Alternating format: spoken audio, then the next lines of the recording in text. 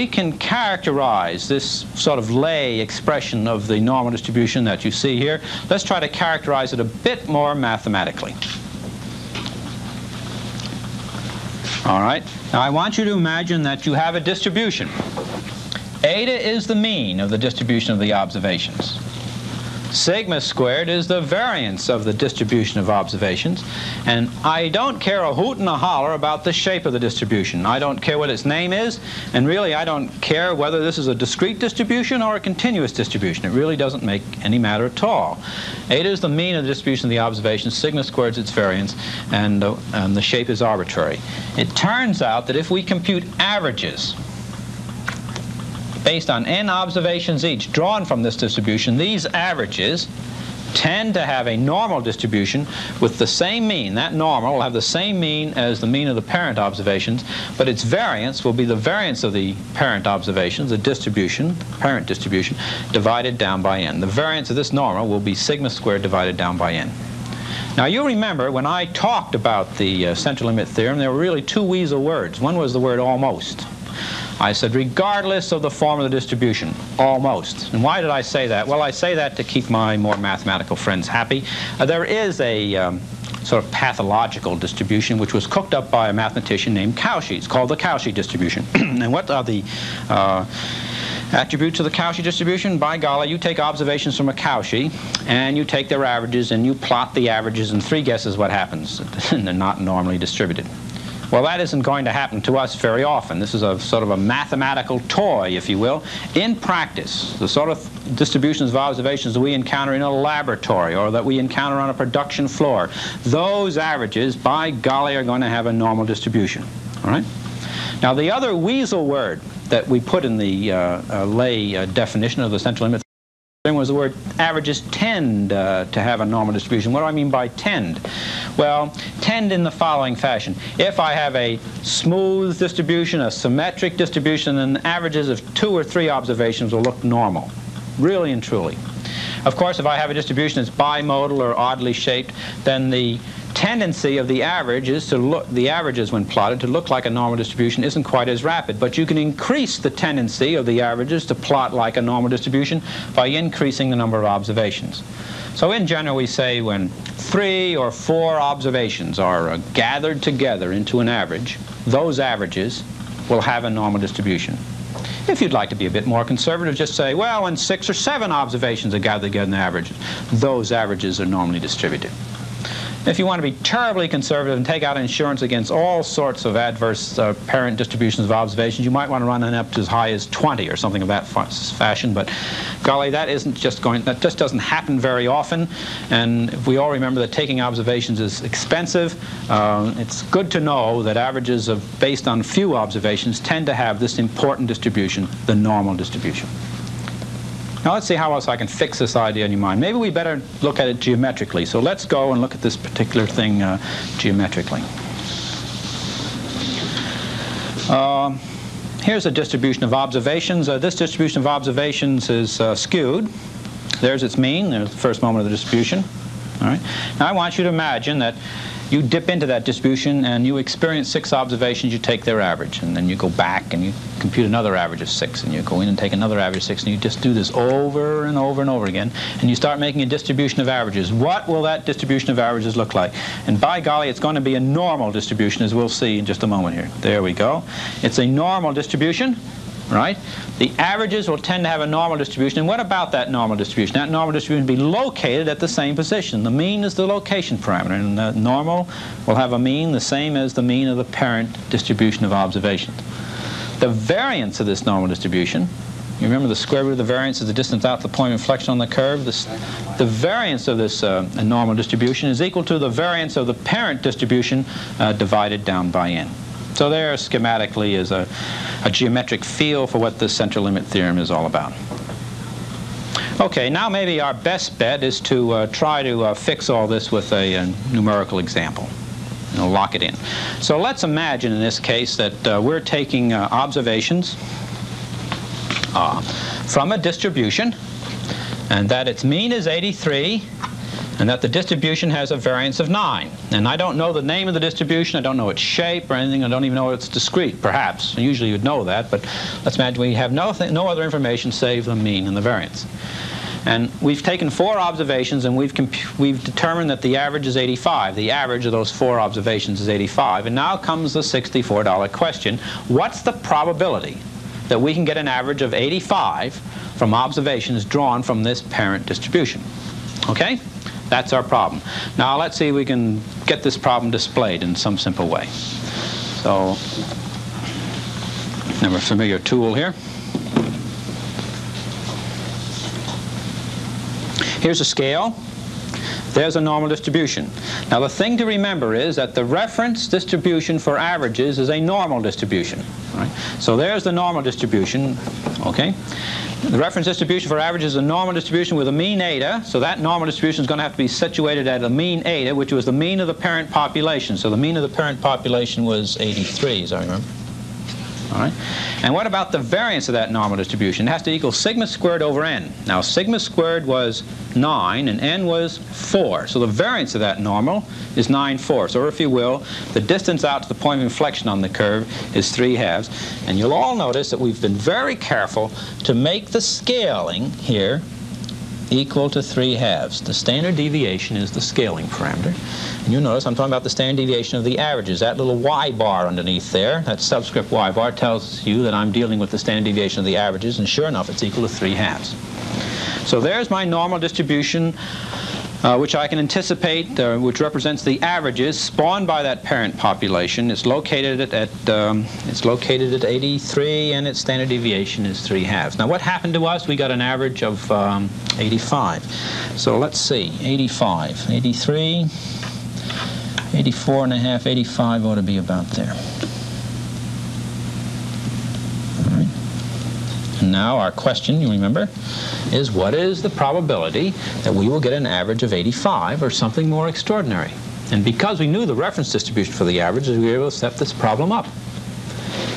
Well, we have everything we need, don't we? Because that's a familiar problem to us by now. How would I solve such a problem? Well, I'd have to calculate the normal deviate. And so we go back to the board and worry about the normal deviate. You all recall the normal deviate. Right?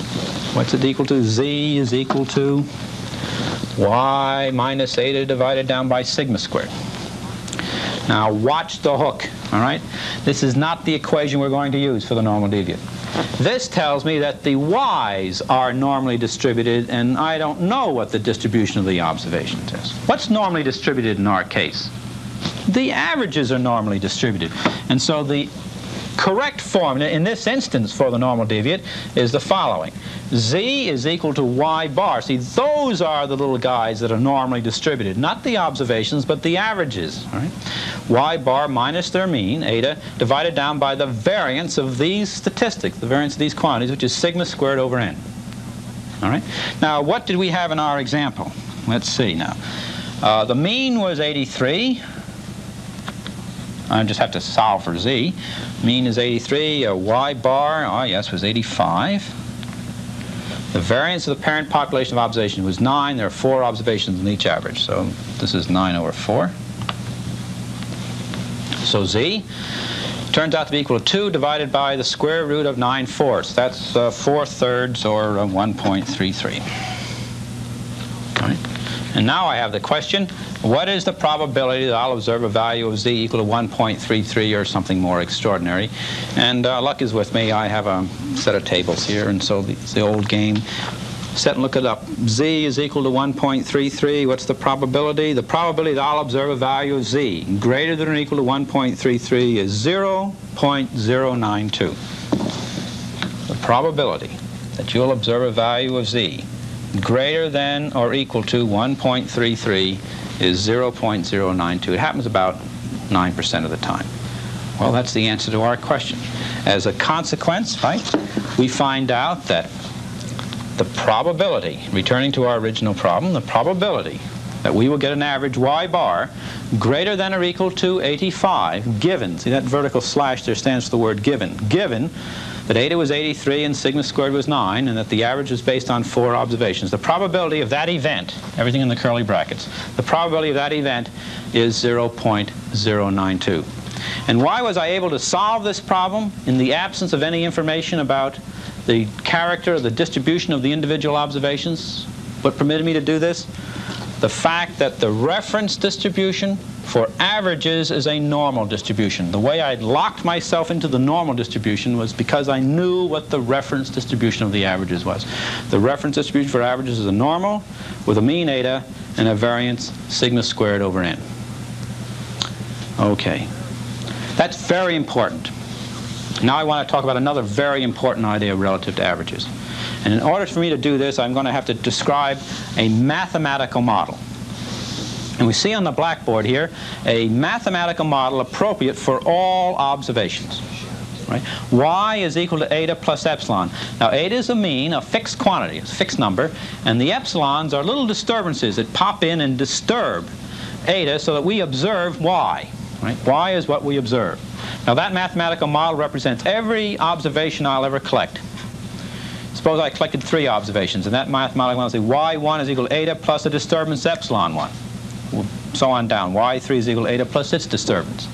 So actually the observations I get are characterized in terms of this mathematical model.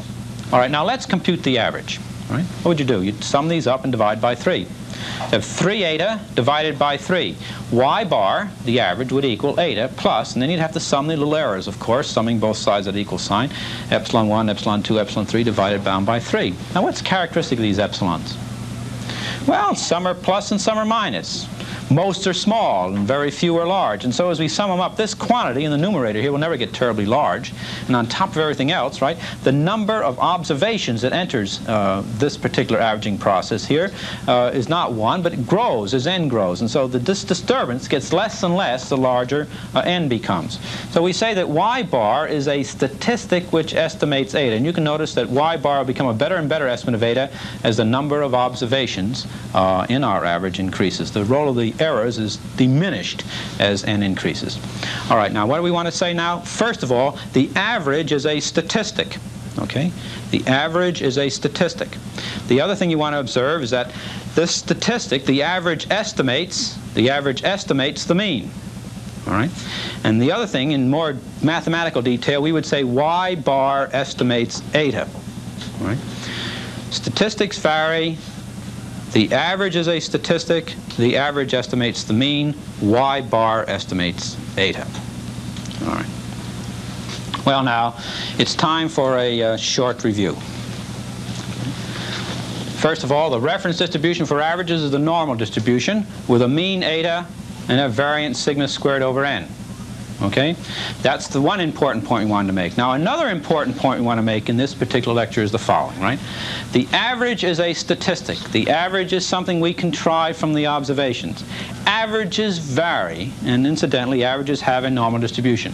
But the statistic estimates the parameter, right? Y bar estimates eta. Statistics estimate parameters. The statistic becomes a better estimate of the parameter as the number of observations in the statistic increases. This particular statistic, that's true of. Y bar is a better and better estimate of the mean as eta increases. The mean is fixed, but the averages vary. Now you'll notice I've been careful to use 2 words. I'm reserving the word average for the statistic, and I'm reserving the word mean for the parameter. And by golly, for the rest of this course, we're going to keep the word average to indicate the statistic, the variable thing that we endure and calculate ourselves. And we're going to reserve the word mean for that balance point for the conceptual infinitude of observations I might have obtained. The mean is a parameter. We reserve Greek letters for parameters. And Y bar is a statistic, a variable quantity. We reserve Roman letters for such statistics. It's an important distinction. One of the difficulties in reading statistics, gang, is that when you read statistics, the authors are sometimes not terribly clear about whether they're talking about the statistic or the parameter. And if you don't keep some sort of separation of words to help clarify things, learning statistics can be a little awkward. Well, now, I think we've had enough for the day. And frankly, gang, I believe that I'll just go back and see if I can win that car I'm so anxious about. Come on now, let's see what we can get this time. 3. Golly Pete. Let's see if we can get a 3 before we can get a 7. Come on. Come on, boy. Daddy needs a new car. A 3. Let's have a 3.